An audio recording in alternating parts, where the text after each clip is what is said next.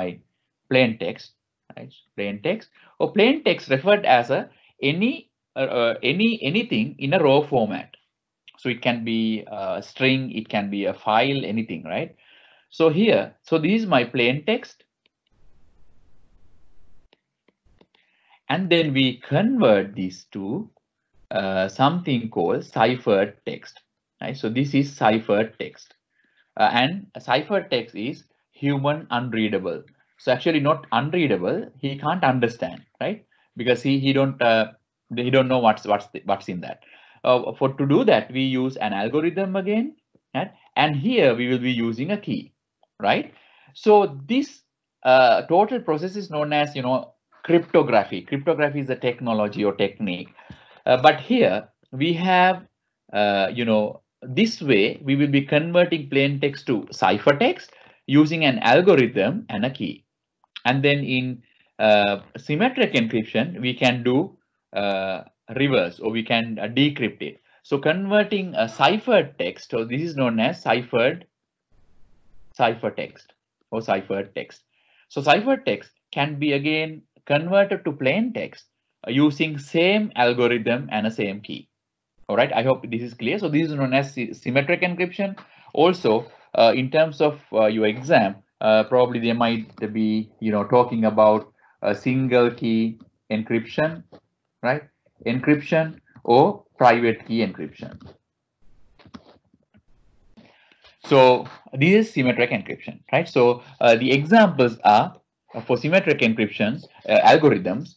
Let's say DES, data encryption standard, and triple DES, triple data encryption standard, and AES. AES is going to be now sort of de facto standard where you have multiple options like 128, 192, and 256. So these are actually block sizes. So how it works is actually, so when you have text to be converted to or text to encrypt, what you would do is, so let's say this is a text, and then text will be written as a ones and zeros, right? So and then fixed length by fixed length in DES, it's 64-bit, right? So it divided into 64-bit, fixed blocks. That's why this is also known as block cipher. So you create blocks, and then each block will be encrypted individually with the key. So that's how it works. And if there are 16 rounds, they have according to the encryption algorithm. So that's how it will be encrypted. So most of the hardware encrypted ones, or mainly storage. Now data, I was explaining in the first day, I guess, data can be, or information can be stored as a stored state or transit. Information can be stored or transit. Now, when it comes to information stored, we can use symmetric encryption. The reason is, usually when you store data, usually the user who's storing data is the user who's retrieving data. So you don't have to share these keys with everyone or maintain these keys. So because of that, this works quite well with stored scenario. Even our Wi-Fi, we'll be talking about Wi-Fi in today.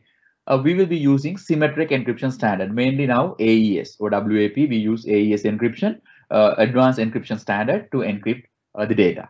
So I hope you are clear. So you are using single key to encrypt, single key to decrypt. And if you think about some of the encryptions that we have, for an example, BitLocker,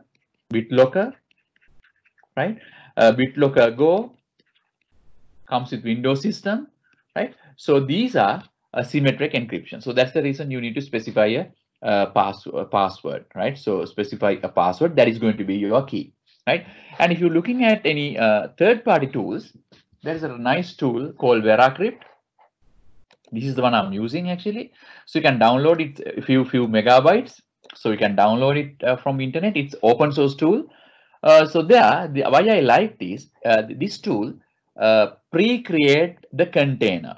So it's not on the go. It wouldn't take much time to it takes some time to encrypt, but after that usage is really simple. So in my computer, if you if you take an example, in my computer, if I go into disk manager, There we have in my computer, I have two hard drives. Sorry.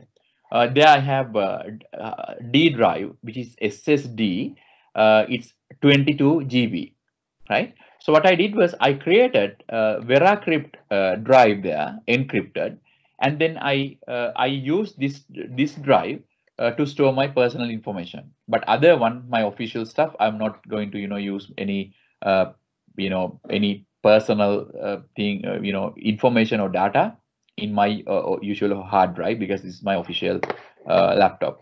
So if you go in there, so how to do it is just click on create volume, right? So it's gonna pre-create symmetric encryption. So if you are familiar, you can use other stuff as well, even if it supports system partition drive. And also if you want to, you can create a hidden partition or entire folder. And if you go in there, you can create a standard encryption partition, or you can use hidden VerCrypt partition. Within encrypted one, you can use a space which is known as hidden, right? So then you need to select the file. If I go into my desktop, I'm gonna say demo volume, demo vol, save, and then go next. And then I can select encryption algorithm. So as I said, AES it's already selected, and I can select hash algorithm because I need to integrate the integrity as well. So I'm going there, and I can specify the size in order to because of this. This is for demonstration. I'm just creating 250 megabytes. Then it asks a password, right? Just type a password, but see, and also you can create a key file, and you can keep a key file as a password, right? So it will be much secure then. And also it says it easy to crack, at least use 20 characters long password. I'm going to say yes, and I can select NTFS. And also it has integrated random pool algorithm, where when you move your mouse pointer, it will create a huge random pool. So then it will create this random pool to create this drive. If you go in there, I'm going to format this drive. Formatting is completed.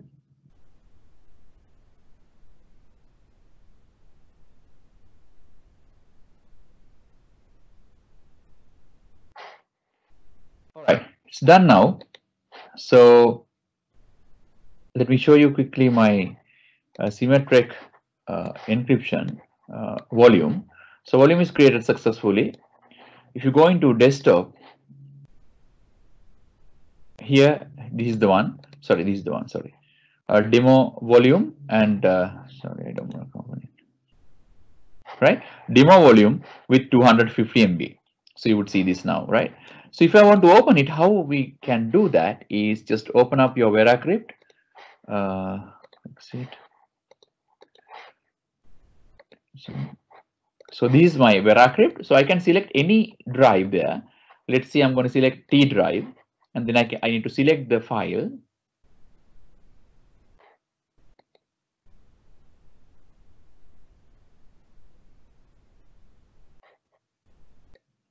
Right, select this, open, and then mount.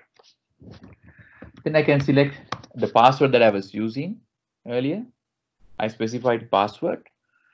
It takes some time, and it will map the volume to your hard drive. So map the volume to your device drive manager.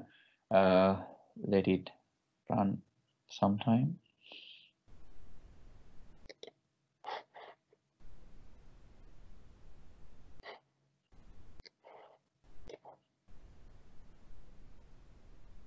I think my password is correct. It wouldn't take much time. It's like few seconds. It should be up by then. And even I have tried with even terabytes of data. So if you go into T, so you would see a T drive with 250 MB. So you can use this drive as a normal drive. You can move, you can create folders, you can copy and paste anything here. So let's go and copy some files there. Let's say these two files.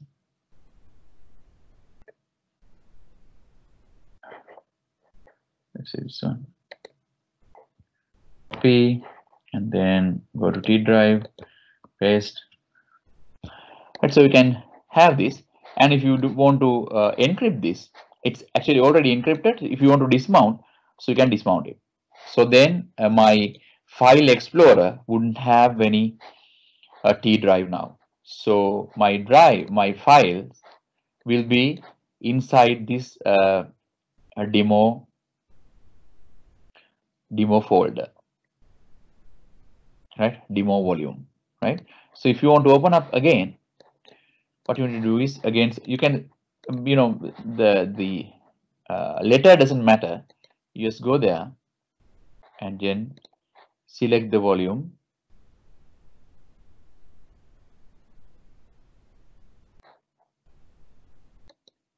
right, and then mount it, right.